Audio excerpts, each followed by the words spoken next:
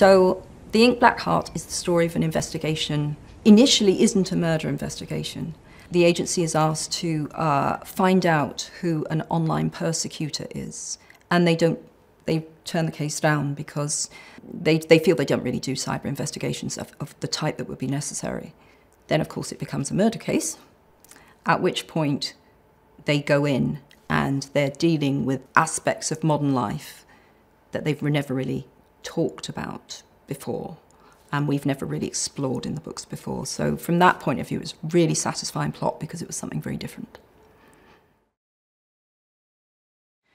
I see this as a novel about disconnection and people feeling disconnected in real life and exploring what they find online as a way of connecting.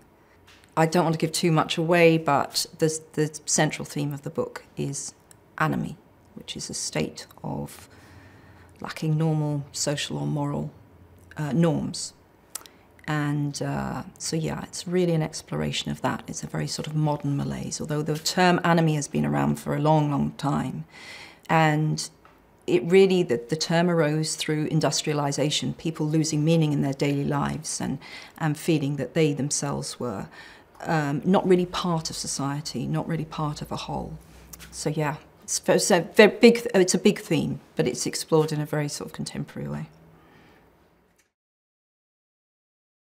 I've never created a book, and this book certainly isn't created from my own experience, you know, with a view to talking about my own life.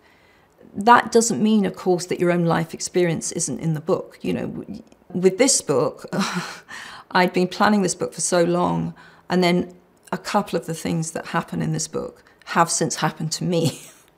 And so I would like to be very clear that I haven't written this book as an answer to anything that happened to me. Although I have to say, when it did happen to me, those who had already read the book in manuscript form were, "Are you clairvoyant?" No, I wasn't clairvoyant. Yeah, it was just one of those weird twists. Sometimes life imitates art more than one would like.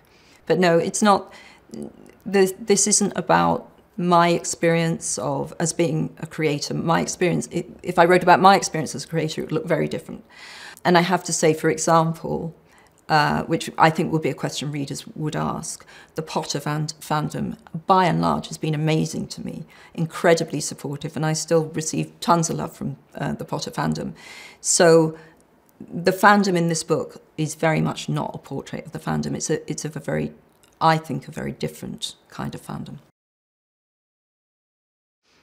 The reason I love writing those two characters so much is I love them both as characters, and I love the friendship. I love writing, and of course I love writing the sexual tension, which I know is a big deal for certain readers. But my feeling was always that each of them had quite a lot of changing and growing to do.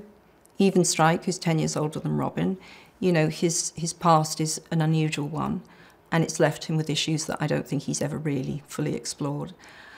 And I feel that in books 5 and 6, this being book 6, you start to see him recognising some of this. He's still got a way to go. Equally, Robin, who's had, you know, not a particularly typical romantic history because she has trauma in her past, in this book really does get to show what I think readers might find quite an unexpected side of her.